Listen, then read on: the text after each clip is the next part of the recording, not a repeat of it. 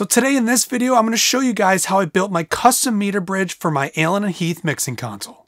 True Sound Studios is in your ears. Hey guys, welcome back to True Sound Studios. I'm Weezna, and today I get to show you guys how I built this custom meter bridge. So before we get into this video, go ahead and check the description box down below. All of my mixing and mastering rates are in there if you guys want to work on a project together, as well as some of the gear and equipment that I use. So in a previous video, what I did was I took the entire mixing console, I took all the modules out of it, I cut it in half and added a 19-inch rack mount section in the very middle of the console.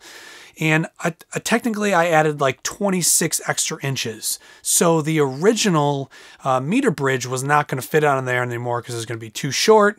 Also, I really kind of wanted to add some LED meters in there, and I wanted to add a couple frequency analyzers. So anyways, let's get into this video. Let me show you how easy it is to really build your own meter bridge. Okay, so we can see the frame here of the meter bridge. It's built out of 1x3 pine. It's just prime pine. That's why it's all white. So the very bottom and the very top are a 1x3 pine, and then the wood in between is just filling up space. But this section right here, this is actually where the 16-channel LED meters are going to go. You can see that piece of wood up there, just kind of framing it out just so it fits the proper size.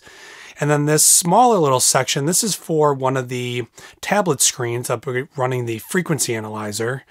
And then this little mini thing here is really just to fill up some space. Not sure what I'm going to do with that in the future. This opening here is really just, there's going to be a computer monitor in front of it, so no need to box it up.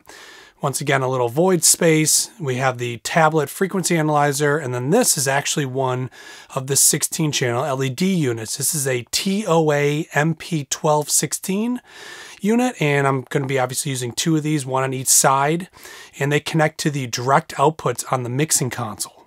And now I just installed the left meter. So we have the left meter there and then the right one that was already installed. And this is kind of shows you a little bit of what it's going to look like in the end. This is actually how I mounted it. I just used a flat piece of aluminum, drilled some holes in it, mounted it to the hardware that was previous to it. You can see how this actually LED meter is just backwards mounted with standard 19-inch rack mount ears. It's just screwed through. I use short enough screws, obviously, so they don't poke out the front of it. And then this is what the tablet mount looks like. So you have a piece of 1x2 lath in the back with one of those, I forget what they're called, the type of screws. It's got the little fingers on it that grab into the wood. And then there's a bolt that goes all the way through that. But you can see that's one of the tablets there real quick. And if you push it up front like this, that's actually what it looked like in the end. So now I just got to make a mount to keep those up front. You can see from the back here, this is actually what it looks like. That's where the tablet's going to go. And you can see I got my Amazon Fire tablet right there.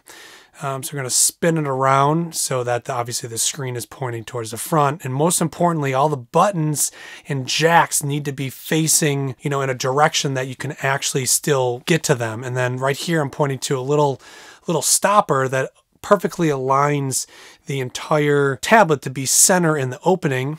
And then the back, you can see I'm using just another scrap piece of wood. And what's going to happen is I'm just screwing that bolt to push against that other scrap piece of wood, and that really holds it all in place. I'm not going to do any type of like thumbnail screw or anything like that because it's never meant to take on and off, but you can see that's what it looks like there. If you wanted to slightly tighten a little bit more with a screwdriver, you could, but I think a finger tighten is really all you need for this. You don't want to break the actual tablet screen. So this is what it looks like from the front. You see right here, I'm running a spectral analyzer app on the actual Amazon Fire tablet, and right now it's just being picked up with my voice, but in another video I actually show you how to hook it up to the mixing console, and I will be using one of the aux channels to actually feed it the signal that I want. But you can see this is really what it's going to look like in the end. It just is going to need to get painted and a little bit of details going on, but you can see here's the second frequency analyzer tablet running. So I got both of them hooked up, and I should mention that both of them are going to be on their own separate auxes, so you can actually send one to one thing and the other to another thing if you wanted. So if you guys like this video, please click that like button. So the only thing you actually need to be able to access from these tablets is the power button. You need to actually be able to turn the tablets on and off. So I had to come up with a way, and you can see this dowel is mounted to like what's a little like thumbnail bolt, and they're both touching both power buttons. So all you do to turn on the tablet is to rock it either to the right or to the left.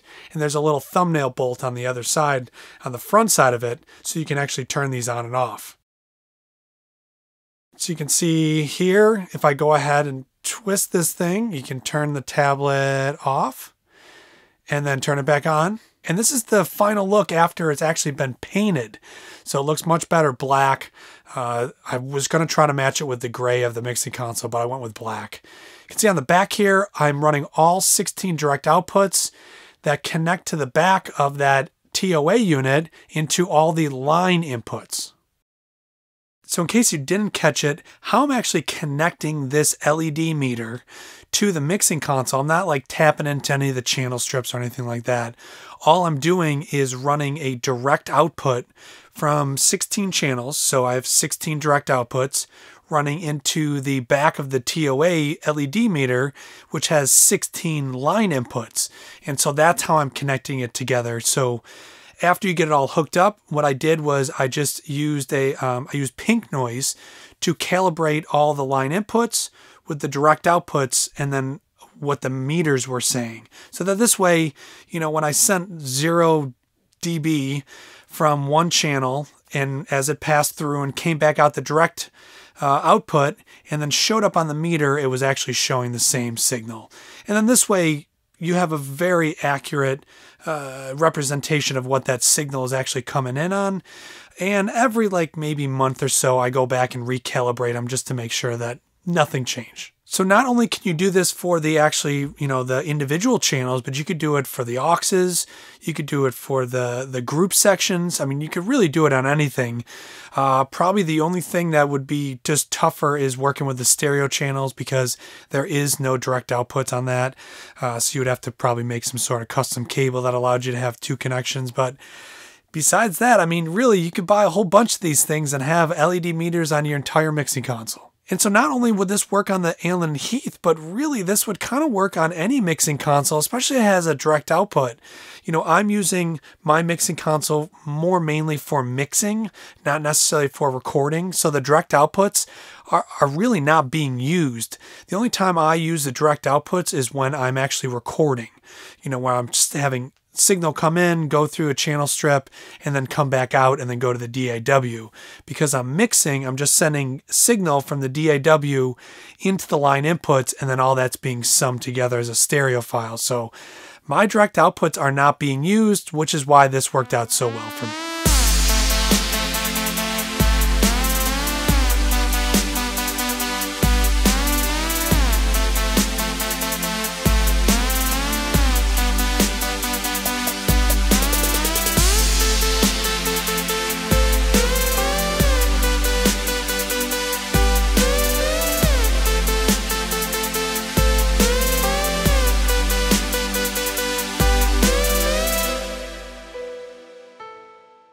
The 2 frequency analyzer tablets you guys see in this video, I actually made a separate video on how to do this because you need to use a TRRS like little mini jack, and because it's actually using a mic in signal, so it's not actually using the microphone on the tablet.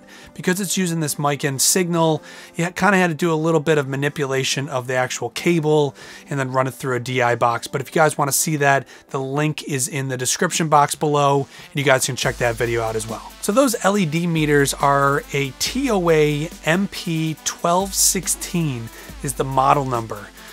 I got these on eBay between like $50 and $70. I actually bought 3 of them. Originally I was going to have a 3rd one in the other room so I could monitor drums, but I decided not to do that, so it's kind of like a spare for me for right now.